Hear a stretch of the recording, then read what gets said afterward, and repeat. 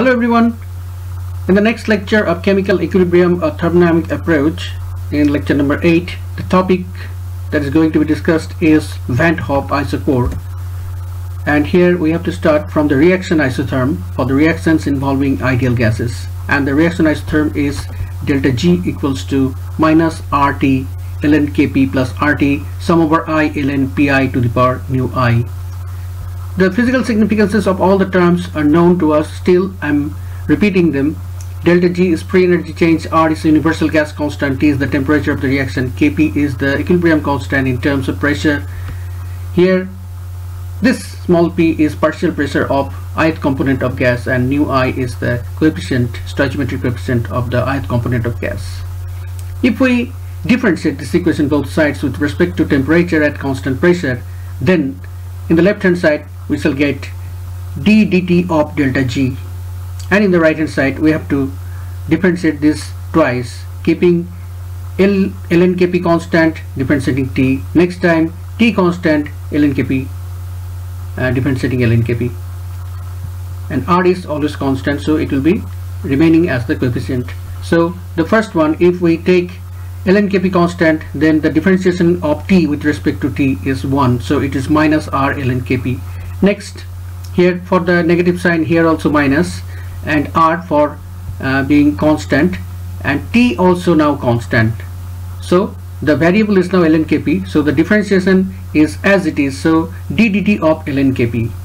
Now differentiation of this term, here taking this part, summation part constant, and differentiation of T, so R and then this constant part, then differentiation of T is 1, so this is R sum over I ln Pi to the power nu I. Next time R is as usual constant. If you take T as constant, then differentiation of this one is as usual, that means d dt of sum over I ln Pi to the power nu I. Now this part is 0 if the pressures of the individual components are arbitrarily chosen. So you are taking the pressure by your own choice. Okay, so these pressures are some constant pressures, so their logarithms are also constants, and hence the differentiation would be 0. So this part is vanished, and the remaining three parts are minus R ln Kp minus RT d dt of ln Kp plus R sum over I ln Pi to the power nu I. Okay, and here we mention why this part is vanishing. If both sides are multiplied by temperature, then in the left hand side we shall get T into d dt of delta G. In the right hand side, instead of R ln Kp, we shall get RT ln Kp, and the negative sign as usual. Okay, and in the minus RT d ln Kp dt, we shall get minus RT square d ln Kp dt, and finally in the third term, instead of R, we are getting here RT and the summation term as usual. Now this part minus RT ln Kp plus RT sum over I ln Pi to the power nu I is nothing but delta Z. So this is, we are writing here delta G instead of the first and the third term, and the second term as usual minus RT square d dt of ln Kp. We are here mentioning this, that minus RT ln Kp plus RT sum over I ln Pi to the power nu I equals to delta G. Now this part taking to the left hand side, and this part, the left hand side part, is taking to the right hand side. Then the equation is rearranged. In its rearranged form can be written as RT square d ln Kp by dt equals to delta G minus T into d dt of delta G. Now from the Gibbs-Helmholtz relationship, we know that delta G equals to delta G minus T into d dt of delta G equals to delta H. So putting delta H in place of delta G minus T into d dt of delta G, we can get this relationship, RT square d ln Kp by dt equals to delta H, and rearranging this we can get this relationship, d dt of ln Kp equals to delta H by RT square, and this green colored equation is known as the Hoff Isochore. Okay, and here it can be described, this numerical relationship can be described as the differentiation of natural log of equilibrium constant in terms of pressure with respect to temperature. Okay, differentiation of natural log of equilibrium constant in terms of pressure with respect to temperature. is equal to delta H by RT square, where delta H is the enthalpy change and R universal gas constant, T is the temperature. Okay, now we have to plot log Kp against 1 by T. So here we have to start from the Van 't Hoff Isochore equation. This equation, as usual, dlnKp by dt equals to delta H by RT square. This is a very important equation, and you have to apply this equation in most of the cases when you are solving the numerical problems. So now we have to take this dt, the denominator part dt, into the right hand side, and also the t square part below dt. Okay, so we can write this equation as dlnKp equals to delta H by R, and here into dt by t square. Okay, now we have to integrate this both sides, and without giving any limit. This part is separated because these two parts are constant, and here dt by t square is the only variable. So the integration can be, sign can be put in between them. So in the left hand side, integration of dlnKp, and in the right hand side, delta H by R, integration of dt by t square.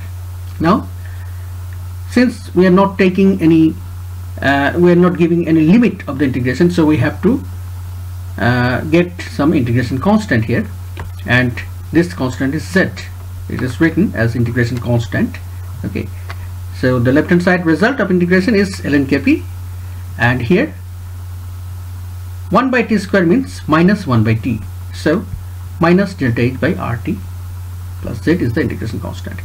And if this natural log is converted into log base 10, then it becomes log Kp, and in the right hand side you have to divide this by 2.303, because lnKp is 2.303 log Kp.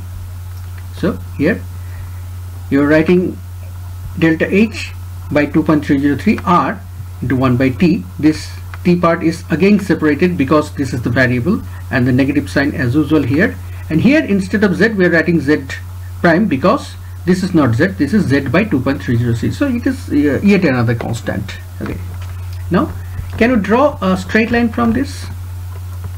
Yes, it can be possible if you consider log Kp as the y variable and 1 by t as the x variable. Okay, so if log Kp is plotted against 1 by t, then a straight line will be obtained where slope would be minus delta H by 2.303 R, and the intercept would be Z prime. Now this slope may be positive or negative depending upon the value of delta H. If delta H is positive, that means if the reaction is endothermic, then the overall term is negative, so the slope would be negative. Or on the other hand, if delta H is negative, that means the reaction is exothermic, then the whole term would be positive, that means the slope would be positive. So the graphical presentations would be like this. For delta H positive, the slope is negative. For delta H negative, the slope is positive. Delta H is positive for endothermic reactions and delta H is negative for exothermic reactions. These things are known to all of you, and here you see that the log Kp value is given in the y-axis and 1 by t value is put in the x-axis. Here also the same. Okay, now for solving the numerical problems regarding this Van 't Hoff Isochore, you have to you may be given two different temperatures, okay, and one Kp value. So you have to find out another Kp value, because Kp is a function of temperature. Equilibrium constant changes definitely with respect to temperature.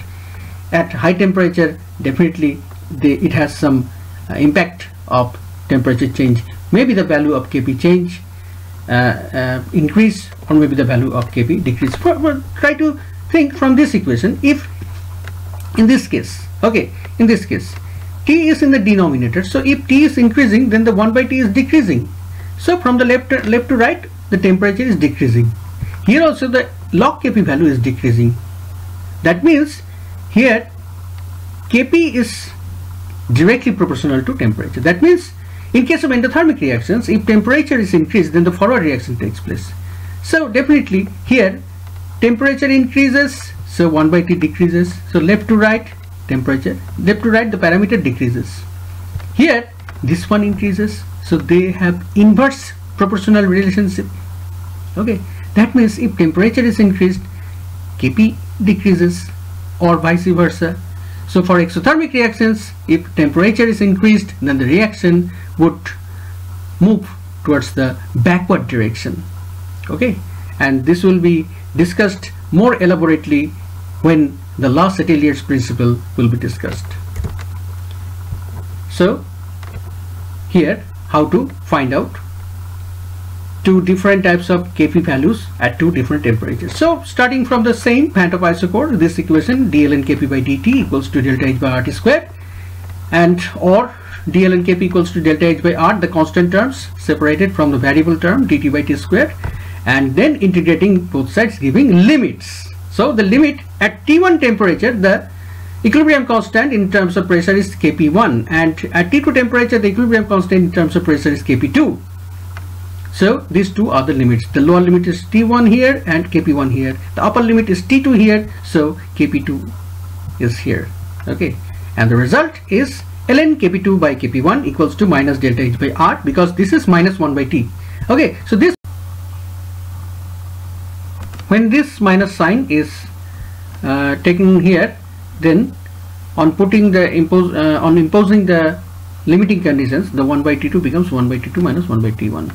Okay, and the final result is delta H by R, T1 minus T2 by T2, and when the negative sign is multiplied here, then it becomes T2 minus T1 by T2. Okay, so the final relationship in terms of log instead of natural log, just log Kp2 by Kp1 equals to delta H by 2.303 R. Okay, just the same way, natural log to base 10 log, and the terms within the bracket T2 minus T1 by T2. Okay, so for a certain chemical reaction, if delta H is known, then the Kp value at any temperature can be determined from the Kp1 value at T equals to T1. Okay, so that's all for today. Thank you. Have a nice day.